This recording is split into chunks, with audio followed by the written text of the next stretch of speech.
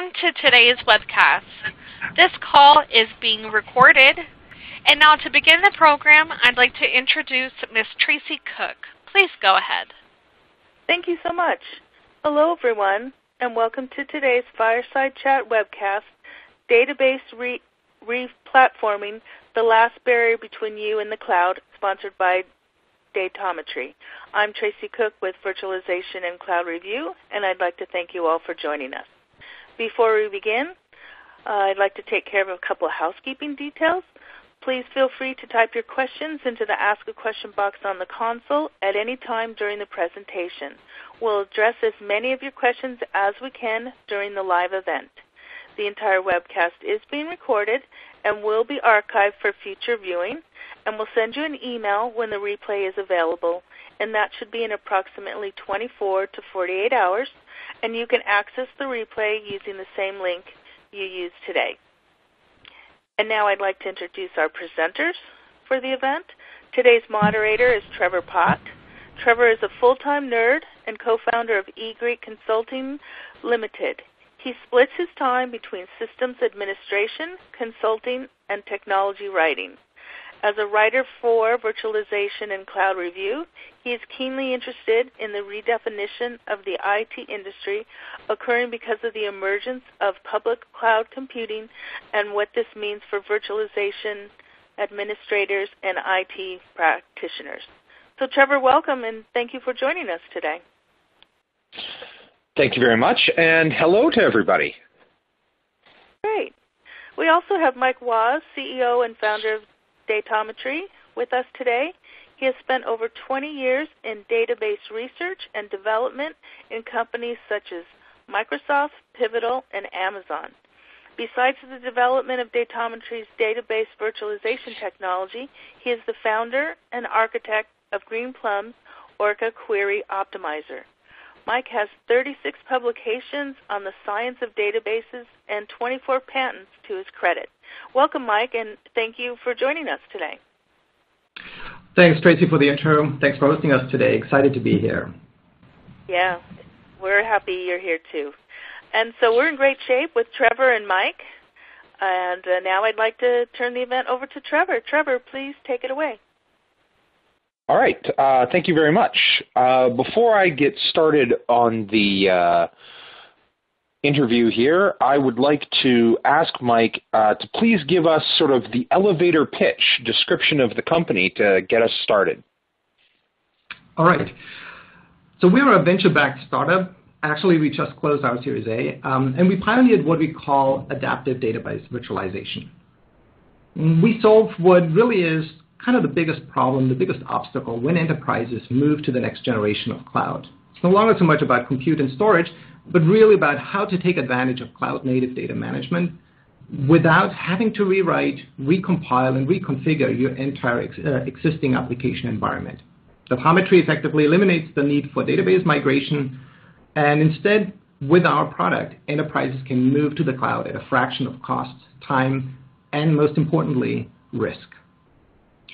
Even though we're a small startup, we get, as you can imagine, the attention from all the major players in this space already, from Amazon to Google and Microsoft, from Pivotal to Snowflake, and a number of others. And we've developed quite a number of partnerships already in this space with vendors as well as system integrators. As you can imagine, this is an exciting space to be in, given what's all going on in the market right now. And so, yeah, I'm excited to be here and tell you more about Datometry and our product. So you mentioned that you were getting a lot of attention from some larger companies here. This is not normal for startups, especially who are in such an early stage. Can you tell us why it is that you're getting this sort of attention? Absolutely. Now, I think the biggest challenge here that we need to look at is what's happening in the market right now. And what you see is that a very well-established, large $40 billion market that the database market is today is getting completely redefined by cloud initiatives.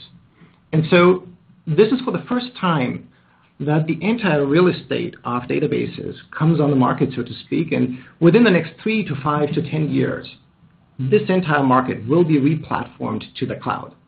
So that means everybody is kind of scrambling already to kind of figuring out how to do this, because the value proposition of going to the cloud is just so fundamental, so broad. And based with this background, obviously both enterprises as well as service providers are very sensitive to the kind of technology that we develop, because it really addresses a searing pain, a very critical void right now in how people actually got to deal with databases and move to the cloud. Now, based on my own experience moving applications from database to database, that's not exactly an easy thing to do. So what does it take to virtualize databases in this sense and allow applications to move from underlying DB to underlying DB? And how does your technology work? Yeah, so we actually, spent quite a bit of years in this space, and very much to what you said before, it is an incredibly painful exercise. When you look, though, at exactly kind of the anatomy of a database migration or moving between databases, it is primarily a process issue sprinkled with a lot of small but really pervasive technical issues. And so a lot of people in the past conventionally move into the application and try to fix the application to now work with a different database, which is a huge rewrite, reconfiguration, recompile effort. And what we do, on the other hand, is instead of actually going into the application and modifying the application, we work completely off the network and effectively intercept the communication, so to speak, and then in real time translate that to the language and protocol of the new target database, and on the way back, do real-time translation of results to feed it back into the application. And that means the application does not change at all, and the application does effectively not even know that the database under it has changed. From a technical perspective, in a lot of ways, that is, when it comes to the real kind of translating and rewriting of things, not unsimilar to what people have done in the past. But the real kicker, and that's kind of the fundamental insight, is instead of going into the application, we just wait for the application to speak up, so to speak, and actually do this off the network. And that eliminates that whole non-scalable element of having to touch up all the applications.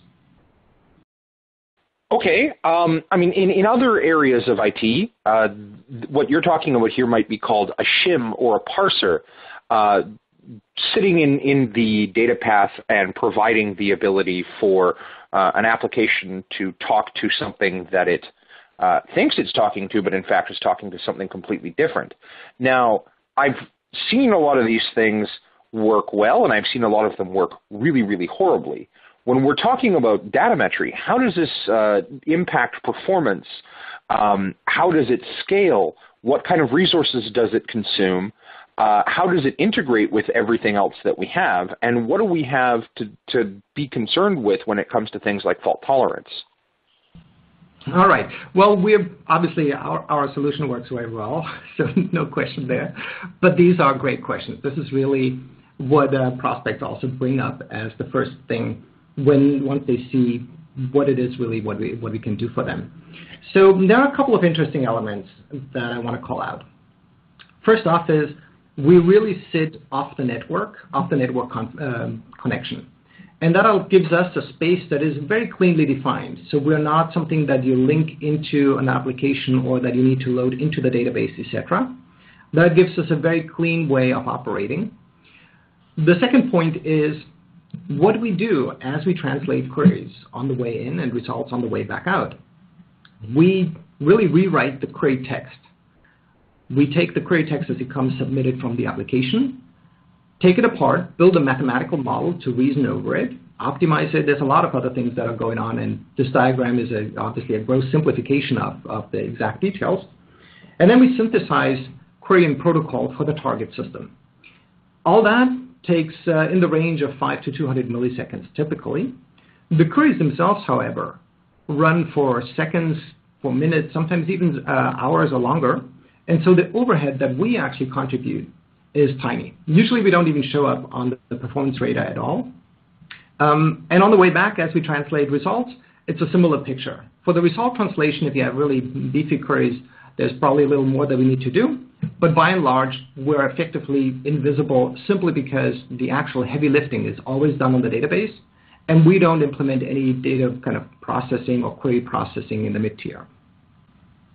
Okay, so what kind of databases does Datometry support, and what are you supporting both as the back-end database and as the application-facing interface?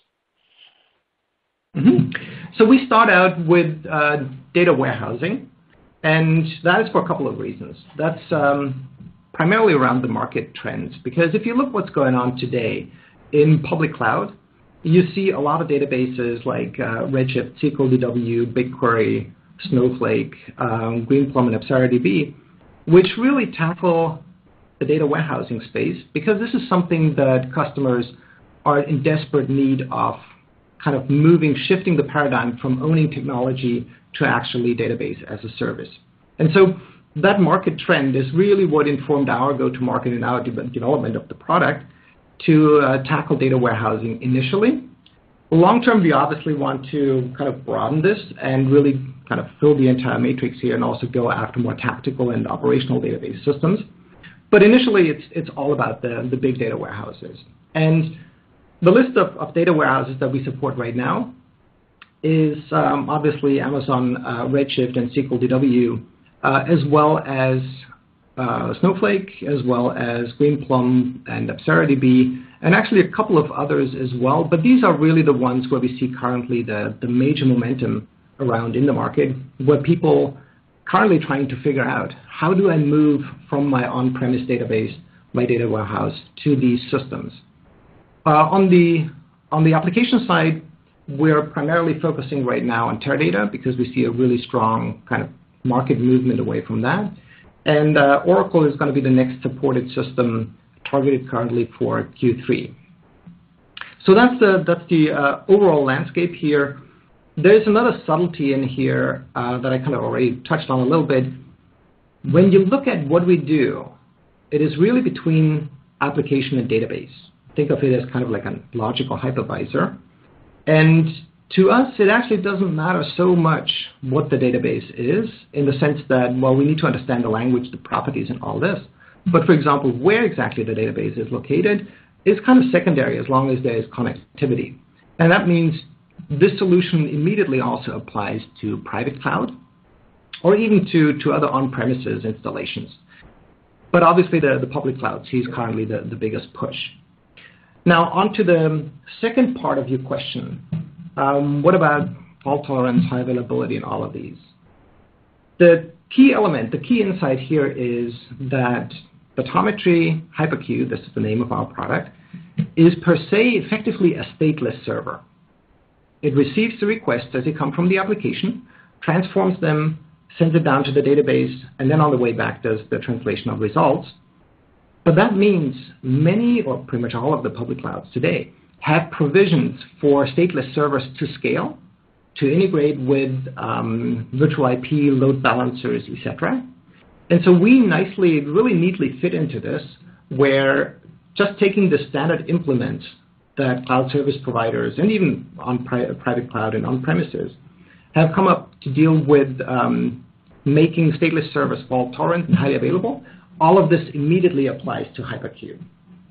And obviously this was one of our design goals, not having to build any of this, and also removing the configuration from kind of becoming a burden to the enterprise, but really going with standard components. So it's really kind of a plug-and-play scenario.